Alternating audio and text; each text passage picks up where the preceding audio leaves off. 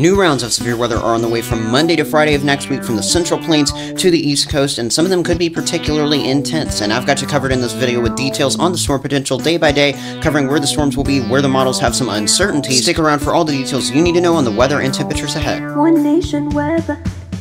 As always, I appreciate you taking time out of your day to come to watch. If you're interested in getting the model maps that I use throughout my videos, don't forget to check out the WeatherBell trial down there linked in the description. Also, if you have not already and you're new to my channel, hit that subscribe button if you want consistent, accurate, and easy to understand forecasts. Also, hit that notification bell so you never miss a time when I post. Now let's get right into it with the future radar. As we head towards our Friday, May 17th of 2024 here, closing out the week, looking at some of this near-term weather that we've got going on from parts of the Midwest, really heading out of the Midwest into parts of the Ohio Valley, back down towards the Gulf Coast later in the day. We're going to be watching some showers and storms really firing on up. Some of the showers will have even been ongoing during the morning hours. This will cause some flooding concerns, especially if you go down through parts of the Ohio Valley. Closer to the lower Mississippi Valley and Gulf Coast, we'll not only be watching some flooding in Louisiana, Mississippi, and Alabama late Friday, we'll also be watching the potential for some scattered severe storms with large hail, damaging wind, and maybe a brief tornado or two. Now here we go towards the time on Saturday, same time, 5 to 8 o'clock in the afternoon and evening. We'll be watching a system that will have been bringing some morning scattered showers,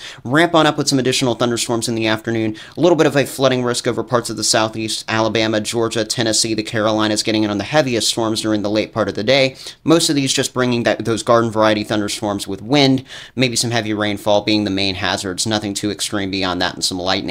Now, once we get towards our Sunday, May 19th of 2024, we're going to be watching up here over the north central plains, really heading on down maybe towards parts of northern Oklahoma as well. This new system, a low pressure system, ejecting on out here into parts of the Dakotas and Minnesota. A cold front along that will bring the potential for some late-day severe weather, and especially Nebraska and Kansas there. By the time we head towards late Monday going into our early Tuesday here, so May 20th going into May 21st, we'll be watching what's left of that low-pressure system combined with a new low that's going to be trying to move on out over somewhere in the Central Plains. It's a little uncertain exactly where that's going to be.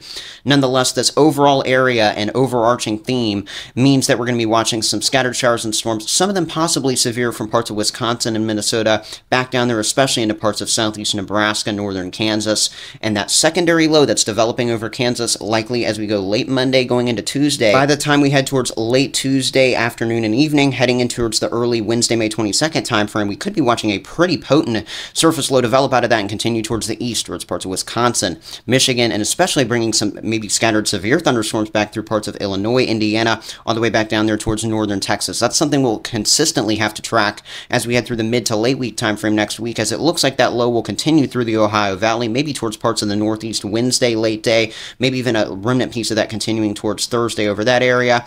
We'll also be watching down here closer to the Gulf Coast in the southeast to see what occurs. The models are certainly in disagreement here. The European model showing that the front really sinks southward much faster there over parts of the Gulf Coast on Wednesday. GFS has it lingering around in the Tennessee Valley region during that time frame, so there's a lot of discrepancies once we get towards the midweek time frame and onward. But what we do know is that low will exist, and potentially another low just like this one that the European model is showing, bringing that spin and bringing a new system out over the Central Plains by the end of the week around Friday, May 24th. So an active week ahead next week. We've had a lot of these recently, and what I like to do when we have one of these active weeks is look at the mid-level jet stream, say 15 to 20,000 feet, right above people in America's heads here. You can see we've got a couple different features on the jet stream we'll be watching here, and really a broad area of troughing or just a dip in the jet stream here, bringing some low pressure over the Central Plains as we head towards late Sunday, May 19th. So really anywhere out of the Four Corners heading on up there into the upper Midwest. We're going to be watching kind of that one piece of energy you can see from northern Utah heading towards the South Dakota and North Dakota region. Then also that secondary piece of energy down there heading on into the southern plains. These two pieces kind of combining to help fuel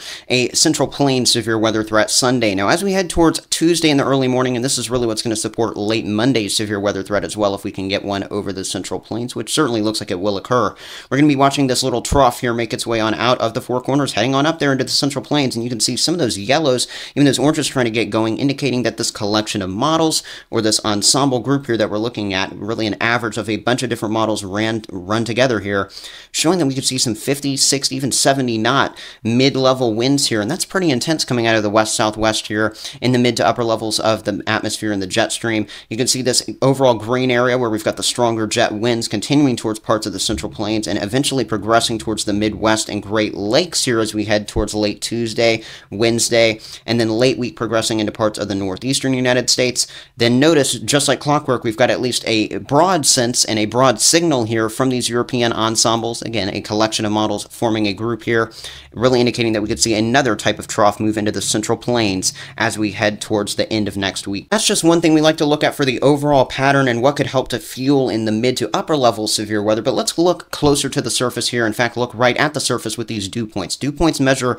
the moisture in the atmosphere. In this area that I'm circling, late Sunday, May 19th, around say 6, 7 o'clock in the evening, the European model indicating from parts of Texas all the way on up there to South Dakota, you can see a dry line. We've got those pinks, those very dry dew points on the left side of that dry line, the west side of it, 60 to 70 degree dew points on the east side of it, and that's right over the central plains. So some intense moisture really setting the stage and really getting going early next week, as we've had a lot of moisture return time frame from our most recent significant systems. Notice here as we head towards Monday, May 20th, late in the day, dew points in the 60s and 70s once again from parts of Texas and Louisiana, now all the way on up towards the upper Midwest. So again, the environment pretty prime at the surface moisture-wise for severe weather there. As we head towards Tuesday, by the way, these 60s and 70s indicating a very moisture-rich environment. 50s can even support some severe weather, so any of those shades where you see the lighter yellows, some of those can at least be moderately conducive for severe weather. You can definitely see in this orange shade, though, late Tuesday from the Midwest and the Great Lakes back down towards northeast Texas, where those deeper oranges are getting going there in terms of 70s to 75 degree dew points there. Crazy stuff. That's where the severe weather environment is on Tuesday. And then as we head towards Wednesday, May 22nd of 2024, this front sagging southeastward, and again, exact location of this a little unknown. Certainly looks like it'll be diving south through parts of the Ohio Valley. Really heading southeastward, I should say, through the Ohio Valley and towards the Gulf Coast as well, bringing some severe weather at least along with it in isolated fashion still at that point. Now you can see here as we head towards our Sunday, going back to the low-level jet stream here, so just a little bit above our heads, winds moving in from the south pretty quickly. And remember, we were looking at some pretty strong westerly winds in the mid to upper levels of the atmosphere Sunday afternoon. Certainly looks like the threat will initiate there for next week's severe weather, starting with the first day of the new week over parts of Nebraska, Kansas, getting going with an all-hazard severe weather threat. As we head towards Monday, May 20th, a broad area of low-level jet stream energy looks to at least exist with some 30-knot readings in isolated fashion over parts of the Central Plains, in some parts of the Midwest and upper Mississippi Valley as well. Monday might be a little bit more of a transition day in terms of severe weather as we kind of wait on that next surface low to erupt and head further east as we head towards the Tuesday late time frame. As you can see, by the time we head towards the end of the day Tuesday, we've got a lot more in the way of those low-level jet stream winds here from parts of northeast Texas, especially on up through Illinois, Indiana, on up to parts of Michigan as well. Again, just because you have these ingredients does not mean you're getting severe weather under them, but once you have the moisture, this low-level jet stream, the upper-level jet stream, all those ingredients we looked at combined, you're pretty much looking at a pretty potent storm system in place, and you can definitely see that continuing to evolve over parts of the Great Lakes and Ohio Valley Wednesday with even more intense low-level jet stream winds crossing with those mid-level ones from the west and spinning to potentially produce some tornadic storms then. And of course, anytime you get those overlaps of those winds, that's when you're looking at the tornado potential to develop. So let's start with Sunday on my ONW severe risk scale. It goes from 0 to 7. Right now, I've got a 3 of 7 for severe risk over parts of Kansas and Nebraska with this new system on Sunday. A regional eruption of severe storms with scattered wind damage, large hail, and at least a couple tornadoes appears likely to me late Sunday across parts of Nebraska and Kansas. This environment should be conducive for all hazards again, and that could include some tornadoes. Note, though, from the Dakotas all the way back down to North Texas, be aware late Sunday. And remember, I will upgrade these risks as we get closer more than likely and gain certainty. Monday, May 20th, and this does include Monday night as well. Although ingredients remain uncertain for placement and timing late Monday, a small area of focused severe weather potential, possibly along a warm front there in southeast Nebraska, northeast Kansas, northwest Missouri, and southwestern Iowa is catching my eye. Other parts of the Midwest and upper Midwest need to keep an eagle eye to the sky, say, as we head late Monday, and really even as we go towards Tuesday. Remember that surface low, that secondary one that we're watching early next week, getting going here and moving towards the Great Lakes, it looks like, on Tuesday, and that's going to support late Tuesday going into Tuesday night when that lower level jet stream kicks in with all the moisture and upper level ingredients as well. I've got a broad 3 of 7 on my ONW severe scale now from parts of eastern Oklahoma all the way on up there towards southern Wisconsin. Remember, we are 5 days out from this as I film this video, and for me to already have that increased certainty and a front moving through with potent severe weather along it, we'll probably get some risk upgrades there as we get closer, assuming the models hold steady. And in terms of my severe scale as we head towards Wednesday, May 22nd, it looks like the best pockets of potential for severe weather will be in the Ohio Valley, the Tennessee Valley, and then back on over there towards parts of Texas, but really a broad area and at least the light green camp can't rule it out. And again, we'll probably upgrade risk on every single day as we get closer once we gain more certainty. Now let's move on here. Let's talk some temperatures, shall we? And as we head towards our Friday, May 17th of 2024, looking at temperatures across the country, you can see over parts of the north central United States, we're looking at a lot of upper 80s, some low 90s getting going. Temperatures 10, 15, 20 degrees above normal for this time of the year over at least that region as we head towards Friday afternoon. So definitely pretty intense heat over that area, and you definitely make sure you drink plenty of water in a lot of these zones across the country, even if you're in the 70s and 80s, just like the Ohio Valley zone I just circled will be. Otherwise, in terms of heat and other temperatures, we're looking at really south of this line being where it's going to be above 80 degrees otherwise, except for that pocket that, again, that's going to be up there in the north central plains Friday. Now, as we head towards Saturday, May 18th, 2024, you can see a broad pocket of a lot of mid to upper 80s here stretching from northern Texas and really some 90s there as well, all the way up to parts of the upper Midwest and the Great Lakes, where in northern Michigan it will even be near 83 degrees as we head towards Saturday afternoon.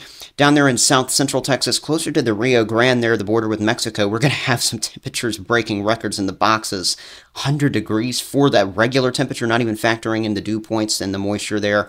Really warm. Make sure you're drinking plenty of water there in Florida and back on over towards Arizona, southern Nevada, southeastern California over the next several days, really, as this pattern continues to erupt with a lot of warmth. Look at this Sunday, May 19th in the afternoon, a broad area with a lot of 80s. That includes some mid-80s there, sitting around Detroit, Michigan, Lansing, Flint, all these areas, northern parts of Indiana, in the Fort Wayne area. We're looking at central Arkansas from Little Rock back over to parts of the Texarkana region. Look at that, some low to mid 100 degree readings, some 100 to 105 readings there in southwest Texas Sunday afternoon. Crazy heat, man. And I'm telling you here, as we go towards our Monday, May 20th of 2024, it's going to keep going in some of these areas. And again, this is unseasonable warmth in some spots for this time of the year, at least by a little bit, especially the further south you go. I mean, look at some of these temperatures, even getting on up in the severe weather risk zones there and there that we'll be watching late Monday. Some 80s getting going, some 80s as far north as parts of northern Michigan, heading towards the upper peninsula, trying to get in the 80s. Sunday, Monday, going into Tuesday, we'll be noticing this front beginning to sag towards the southeast. This is what really makes severe weather the peak of severe weather season. You've got all these 90s, these 80s to the south and east of this front that's going to be over parts of the central plains and the Midwest on Tuesday. Back behind it, you've got 50s and some 60s at best in the afternoon, and that interaction of these two air masses that you can get in the spring as we transition from really the wintertime towards the summertime, the Rockies air mass versus the plains air mass, that's what always causes that clash and that severe weather. That's why we're watching next week very closely, and even as we head towards Wednesday, we'll begin to notice that front really head towards the southeast, so knocking back some of these 80s closer to the Gulf Coast and looking a little bit more normal in terms of the pattern with the 80s hugging the southern border of the United States. You can see the 90s and a lot of spots of Texas continuing those as we head towards Thursday, May 23rd. Lots of 70s and 80s over other parts of the Midwest, the upper Midwest. Look at this, a broad area of some low to mid 80s as well, over especially parts of Missouri, Illinois, heading all the way down there to the Carolinas and Georgia, where some spots will push the upper 80s on Thursday. Now, looking briefly at the 6 to 10 day temperature probability outlook here from the Climate Prediction Center, this goes from May 22nd to May 26th, looking warmer than average in the east and south, cooler than average in the north and west, and this kind of pattern is what causes that clash over the middle of the country, and you know what that means. It looks like severe weather may continue to go strong. Remember, I showed you that system on the European model for as we head towards Friday and next week. Climate Prediction Center showing above average precipitation over a lot of the eastern half of the United States, so really starting in the central plains, heading eastward. No reason to pretend that we're not going to be seeing more severe weather continuing. It looks like we're going to have an active closeout to the month of May, and maybe even some areas further north being continually included in some of the severe weather. So if you want to stick with me for all of those updates that I provide as we get closer to this event and events down the road, I like to do those longer range forecasts, kind of keep you in the know. Hit the subscribe button right now. I appreciate you joining me. And that's it for this video. Everybody have a great rest of the weekend into the early weekend.